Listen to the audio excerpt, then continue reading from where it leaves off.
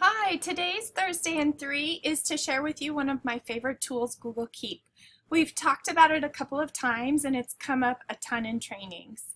So Keep is its own inclusive Google tool, and you can access it by going to keep.google.com.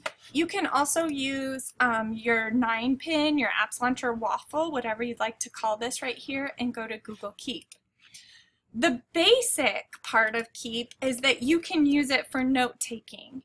So I did that kind of fast there, I'll do it again. So at the top here you can see you have all these you have a search, and then you have a place where you can take a note.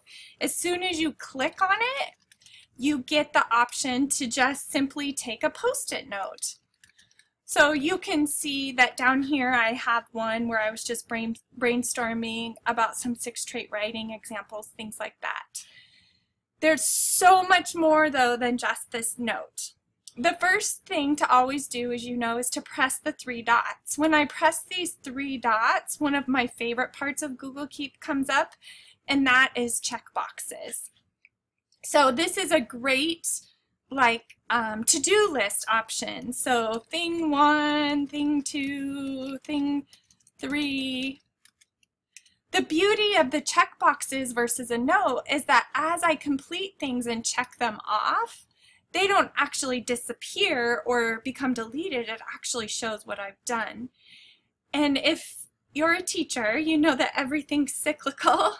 So you'll finish something, and before you know it, you have to do that same something again and again and again.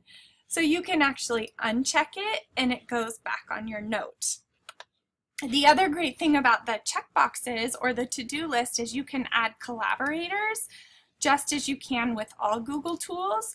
So if it's a group checklist that you need to get done, you can add a collaborator and you guys can do that together. Another great feature just inside the basic Keep tool is the option to add reminders. So if it's a very important thing that you need to do, you can choose a date to get that completed, and it will send you a reminder in your Google Calendar. You could also add in a place, so you can see that's just pretty awesome. Another thing, so again, we're just in the basic Google Keep, is when you take a note, you have the option to add an image. This can be an image from your desktop. It can be an image that you take with your phone, because Keep is actually also an app. And you can also just use it as a drawing tool. So if you have an interactive whiteboard and the software is cumbersome, here's an option. And that's today's Thursday in 3, and it's just the very, very, very tip of the iceberg on Google Keep.